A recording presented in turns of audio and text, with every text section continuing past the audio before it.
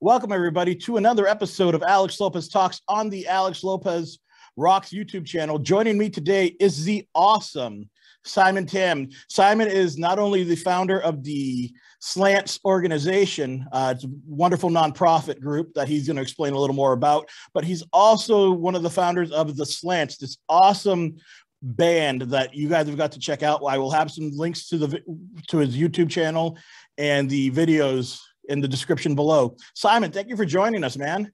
Thank you so much for having me. Oh man, this is fantastic because it's like I actually met Simon through CDBA because they were doing their annual conference.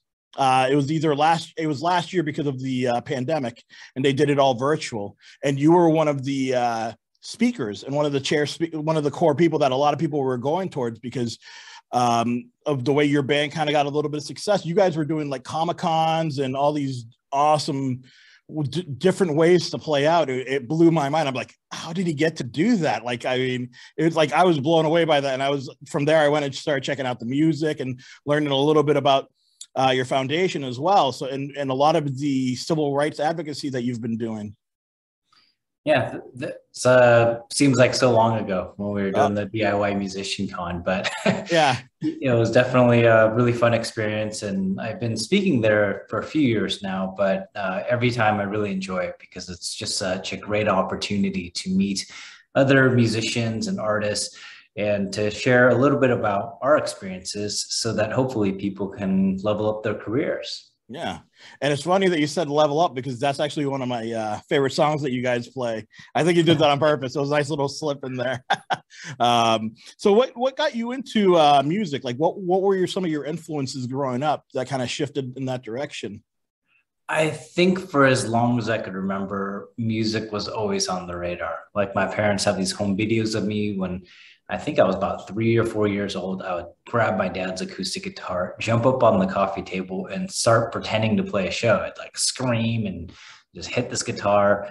I think something in me just knew that this was what I wanted to do. And since I grew up in the early 80s, I was definitely shaped by a lot of the music coming out then. So a lot of the new wave bands, that's awesome. Like New Order and Depeche Mode were certainly huge. But my dad also had a pretty decent record collection of the Stones and the Beatles. So I kind of cut my teeth on rock and roll as well. And then as I got older, probably about 7th, 8th grade, I discovered punk rock and never looked back. So that is so awesome. Definitely Ramones and Ramones inspired bands, which are, in the hundreds of thousands. But that was the kind of stuff I kind of bounced around between. And nowadays I love just about every type of music. And I try and find something that I enjoy in nearly everything, whether it's the storytelling of a certain genre or just really good beats and instrumentation. That's awesome. Now, what was the inspiration for the Slants?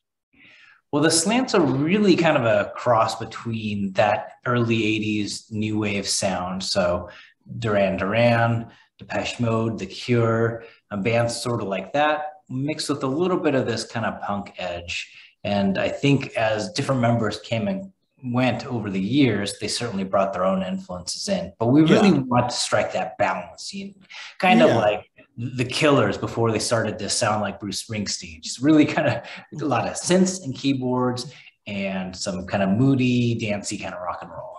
And that's what I was going to say. I remember the two songs that definitely stuck out to me the most were definitely Misery and which, like, the first time I heard that, I'm like, it was like a little bit of everything, but in the most amazing way. Cause you had like a little bit of like the new wave with like, had like a Duran Duran like vibe to it. And like almost a bass line of that mixed in with like a little bit of pop punk and a little bit of aggressive, like Ramones feel. And then like a little like twist on top of like the Killers. And I was like, that is insane. And I love it. And then the music video itself was so good.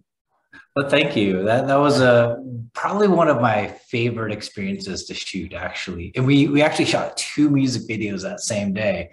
So Misery was shot the same day as another video for a song called Sour Love. They were actually in the same location.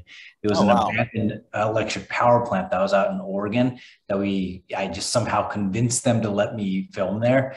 And we had to run the whole place, but each location looked totally unique. And we just were like, we have to have it all. And since we're here, we might as well shoot another video. So we quickly set up like a PA system, blasted the music, and then just kind of played around with it, and then had two very different looking videos, even though it was the same place.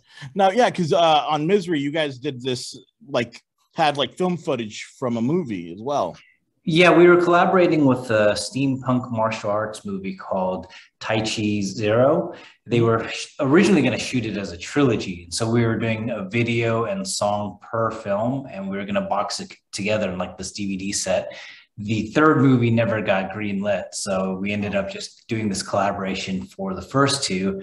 And that's kind of how we got early access to the film footage, which I was just super excited about because it was all choreographed by Sammo Hung, who did everything from the bulk of my favorite Jackie Chan films to The Matrix. And so to have that kind of action choreography spliced in with our video was just such an honor to be a part of. It was so cool. I was like, this music video is amazing. I was so blown away from it. You had a little bit of the Matrix stuff, it felt like a little bit of Hidden Tiger, Crouching Dragon, and then your music video blended in with it so perfectly. I was like, did they film it consecutively with the movie people or what? And because it just it was so tied together so well. We had an idea of what the movie was going to look like. We actually didn't receive the footage yet. We just kind of knew the themes. And then when we were walking through this power plant, I saw this room with this giant boiler in the back of it, and I thought, hey, this would be perfect. We'll just basically play a show in front of this boiler. And our band actually used to tour with fog machines. So we had someone behind us lighting up fog throughout the us playing this thing. So it would look like the boiler was on. And that's how we kind of fused it with the steampunk martial arts film, because they had a lot of steam and explosions and things like that. So when we actually got the footage, the director just kind of tried to color correct to make it match and make it seem like it was the same era or same kind of vibe. Mm-hmm. That's so amazing. And you guys did this. Only place I've seen where it's where they did the music video in its entirety in an arcade with Level Up. That was so cool too. Well, tell me a little bit about that video. Well, the song we wrote already had kind of this 16-bit vibe, retro arcade feel. And the song, when we imagined the lyrics, we kind of imagined okay, what would a first date be like? And we kind of have these video game ideas. So I thought, why not film this thing in an actual arcade? And there was a few of them in Portland, but one of them actually had a Tesla machine. So I was like, we got to use this thing. It was a place called Quarter World. We just called them up and said, hey, can we just rent out this arcade for the day and just fill it with people? And they're really kind, worked with us on this. We just got a bunch of extras, and we were like, all we need you to do is just play free video games all day. We got credits that the arcade gave us. So people could actually play the games. They weren't just pretending to play. So they weren't bored. And we just kind of filmed this first date kind of at the arcade where people were kind of choreographed their own dance. We had two dancers that were just absolutely incredible, who had great chemistry. And our band just basically made a small cameo in it. We're in the background playing games and that kind of thing. And for the full version, we decided to just kind of goof around and have this kind of dance break off kind of thing. Yeah. And it was I thought that was really cool. The way it all kind of just went together, it was the song and the video, were perfect. It were a perfect marriage. It's the visual of what you're hearing and vice versa. That's definitely what we tried to do. And the video was actually directed by our guitarist, who dabbles in film on the side when he's not, doing music. So it was really nice to have someone who's intricately involved with the music side, but also understood what we were trying to go for on the visual side. And actually that week we had some friends of ours who were also in the film scene, and they let us borrow a crane. So we got these cool overhead shots, which made it kind of feel like an old Nintendo game with the main character walking in, and we wanted to give it that Zelda-like vibe. I love it. Yeah, you could like. I was thinking Frogger, but Zelda was probably more real. Was more probably to the point. Well, we actually had Frogger in the background too. Yeah, that's why. So I was like, oh wow, that's amazing. There was one more that I really enjoyed, and I brought it. I pulled it up just so I could remember the title to make sure I got it right. Let the right one in, where it's like if you've got like the old fashioned sushi line coming out from the restaurant. Yeah, that was just kind of a fun idea because I used to go to these sushi conveyor belt restaurants and thought, what if we just like threw a camera on there? And so again, we called up a local sushi restaurant that had one that I thought the background could work with us. Then we just got a bunch of extras and we just kind of gave everybody their own little storyline. Say, okay, imagine this is what's playing out and just kind of do this as the camera's walking by. We did, or rolling by on the belt itself. We did 3 takes and we just picked one of them that we liked the best. It was really good. Like I found it like it was like really amusing because you like it seems like you were kind of also capturing like the different personalities in the band as it was going because you guys each kind of played your own little role. You were reading a book, and then like I think it was your lead singer was kind of like having a drink and shaking hands with another member with a couple of other people there, and then another band member was off to the corner. Oh yeah, it was just a lot of friends of ours as well. A lot of local Portland musicians or artist activists that are kind of cameoed in that video. And in fact, a couple of the people at the counter actually ended up being in the video for Level Up and ended up dancing in that video. Oh, wonderful. And you were talking about activism. I'd love to kind of have an opportunity for us to kind of promote and draw some attention to what you've been working on with the Slants organization as well. I'm going to let you explain it just because I think it's going to sound better coming from you than from me. Sure. So in 2019, our band actually decided to retire from live touring, not knowing that there was this global pandemic coming that would shut down shows for a minute. But we decided we wanted to use our resources and use our platform to really bring more attention to causes that we cared about. We were already kind of incorporating activism with our music anyway, but we thought, hey, let's just double down. We'll start our own nonprofit. And so we started raising money to give to other Asian American artists who are kind of coming up, not just musicians, but theaters, films, dancers. I mean, every kind of medium where we thought there's some really interesting play between their own activism and their art, we wanted to fund that. And then as 2020 rolled out, we kind of pivoted a little bit because we saw as the world was closing down, everyone talked about saving all these businesses, but there was so little being saved for performers and artists and people who gave meaning to those, trying to make sense of the world as there was all this chaos and uncertainty. So we saw this decline in support for the arts. At the same time, this unprecedented rise in anti-Asian racism. So we said, you know what, let's turn our focus on this. We'll fund artists who are trying to create engaging conversations, trying to share stories about like why we need to talk about these issues. And so we started doing a lot of that. And nowadays we are continuing to fund ideas, but really we're trying to think of things like how to speak to larger issues. And so we combine a lot of like funding with mentorship. We're trying to make sure that artists who are in this have some kind of sustainable career, that they can build up their careers in a way that can continue to bring returns and expand their audiences so that they aren't just kind of relying on, say, live touring or even an arts grant that gives them a bit of funding for a minute. We want to teach them how to really take control of their careers in a way that can change the culture and make a much bigger difference. See, I love that. That's for me. It's not just like you guys have a great sound musically, but what you guys do outside of the music and what you do with your ability to influence is just as important. And I love that you guys decided to basically band together and say, you know what, we're not going to play out as much or for a while, take a break, and we're going to focus our attention on bringing the attention to an entire cultural problem that's currently existing, not only just with the Asian community, but within the arts itself. And you also recently started CPOC Music. That's right. We wanted to launch a new music business conference that's developed specifically for artists of color. I think too often we go to these major music business conferences, music industry festivals, and that sort of thing. And while they're a lot of times they have some good information and it's relevant. I just kept getting frustrated because they all talked about wanting to be more inclusive. Yet when it came to their lineup of speakers, it oftentimes wasn't nearly as diverse as I would hope it to be. And then when they talk about trying to make things accessible or wanting to do things for artists, half the time you go and watch these people present and it's either not relevant at all because, I mean, let's face it, the social media manager for Lady Gaga or Justin Bieber, they're going to talk about having $1 million budgets, and that's not relevant for indie artists.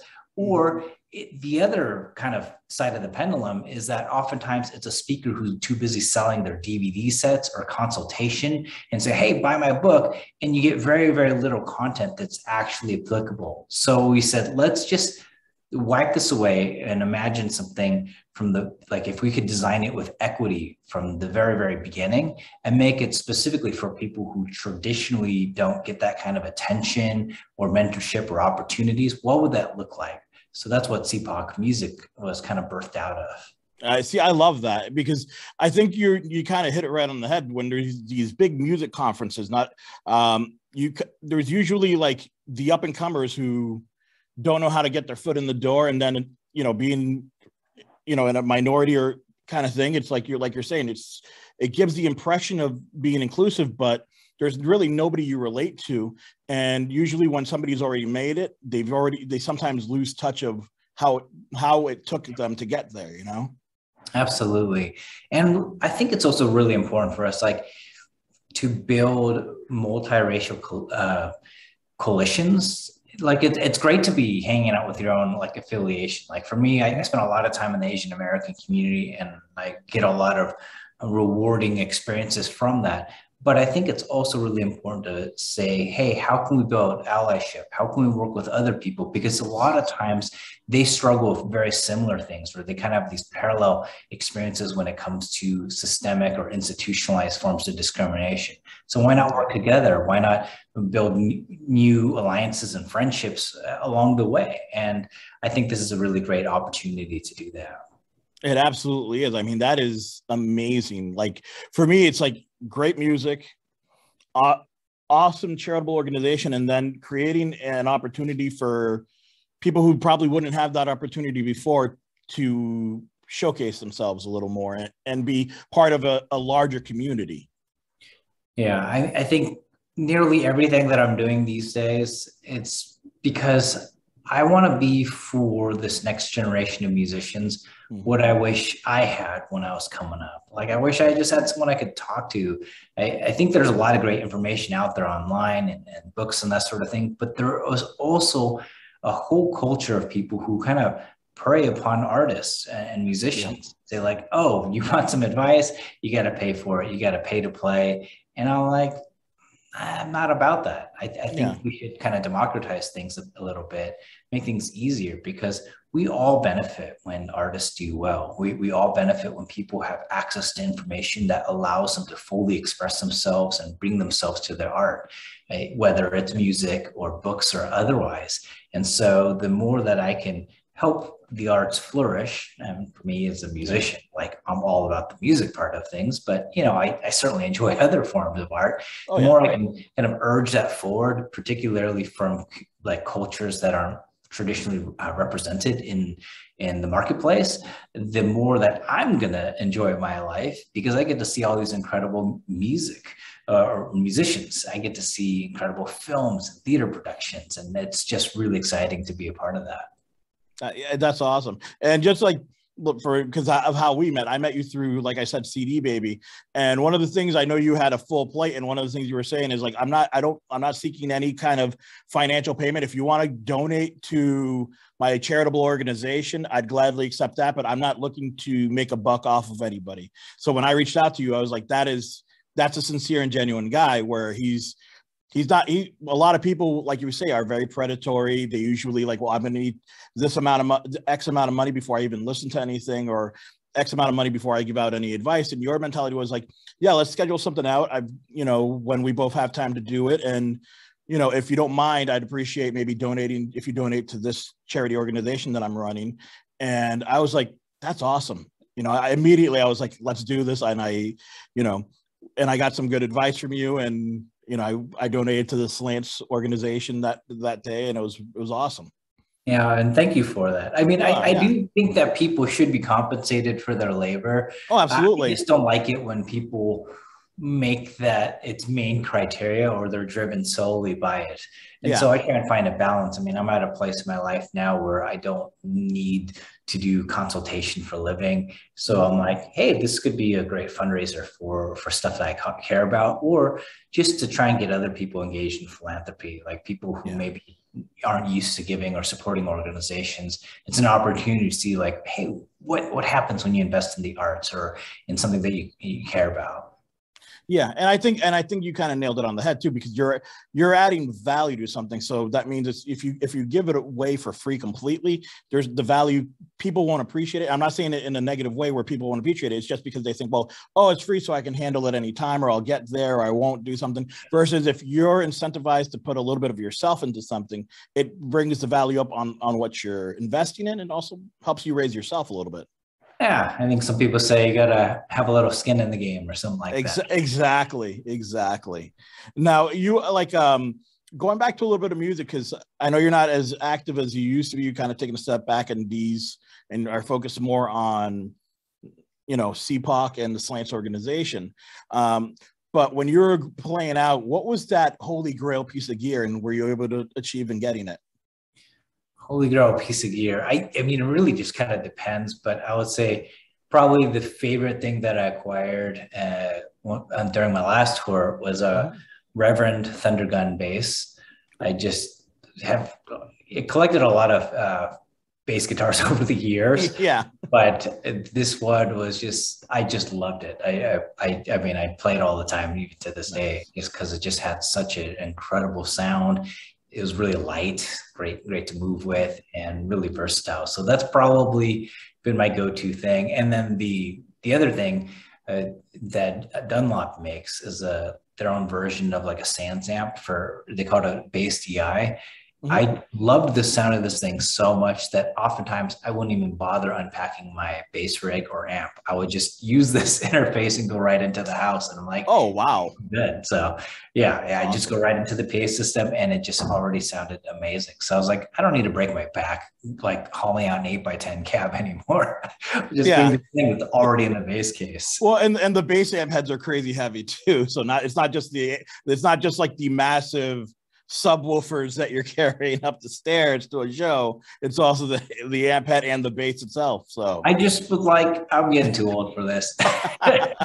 So my gear kind of shrunk down over the years, but that was one of the things where I could still get a really full sounding bass sound that had a lot of presence, that I could dial it in so it kind of cut through and didn't get muddled up with the synth bass that we had running in our backing tracks. It just allowed me to have the right kind of sound without worrying about it. And a lot of times I would go to shows and other bass players would be like, wow, you have such great tone. Where's your amp? I didn't see it on stage. Did you have it behind the stage? And I was like, no, I just have this little box. This is all I need. That's awesome. I love that. I want to find something like that for the guitar. I think guitar is a little more unique in that you got to have like air moving. And I mean, I haven't found anything like that in the guitar yet, although I do use a Fender Mustang like modeling amp, and I've been really blown away by how good it sounds when you kind of line out. Like it still sounds pretty good. I mean, it's not as good as live and in my opinion, like tube driven amps, but it sounds pretty good. And if you're not a musician, you probably won't be able to tell the difference anyway. Okay, that's something I might have to investigate then. It's definitely worth your while. It's probably one of the best valued amps I've seen. Like for a few $100, it sounds like really, really great. Nice. And you can hook it up with an app on your phone and just really dial in your sound, or like save a lot of different sounds. So I keep one right here next to me, and that's awesome. And I record a lot of the early guitar tracks directly into my interface with that amp, and just before even going to the studio, I just say like, hey, I want something in this ballpark range, and it usually sounds quite good. Nice. That is so, like, for me, that's always been something, how do we simplify it without taking away from the integrity of the sound, you know? So Yeah. that's really cool. No need to tour the giant rack anymore. Nice. Now, one thing, just to get back onto the Slants organization and the foundation that you guys have got, you guys are I think it's called a 403B, right? Oh, 501c3. 501c3. So that means you guys are actually registered as a legitimate nonprofit. Correct. Yeah. So anybody who contributes, it's fully tax deductible. Nice. And by the way, for anybody who's curious and interested, if you go on Amazon Smile, they're actually one of the Slants Foundation is actually one of the charitable nonprofits that you can donate to via purchases as well. So I know some people might have an issue with, you know, the Amazon concept, but they actually do have options where every dollar you spend, a portion of that is going to a 503c nonprofit. Correct. Yeah. As long as you start your shopping at smile.amazon.com, they do a percentage. It's not very big. It's like 1 to 3% of the profits of an item. But you know, every single cent counts. And so for anyone who chooses to name our nonprofit as a recipient of that, we definitely appreciate it. That's awesome. Well, Simon, is there anything you'd want to plug and promote, and where can everyone find you? For those who are interested in our band's work, you can go to theslants.com. And if you're interested in the Slants Foundation and want to know more about the support that we offer to artists, you can go to theslants.org. I don't really have anything to plug or promote, but, you know, if people check out the music or the activist stuff that we're doing, I'm always deeply appreciative of that. And of course, if anyone wants to chat, I do have a music business podcast called Music Business Hacks, and I think I'm nearly at 500 episodes or so. Oh, wow. So kind of go in and kind of dish out free advice, and there's plenty of content there. So for folks who are wanting to understand more about how I kind of navigate the music industry, I pretty much lay it all out there. That's awesome. And 500 episodes, you're going to pick up something.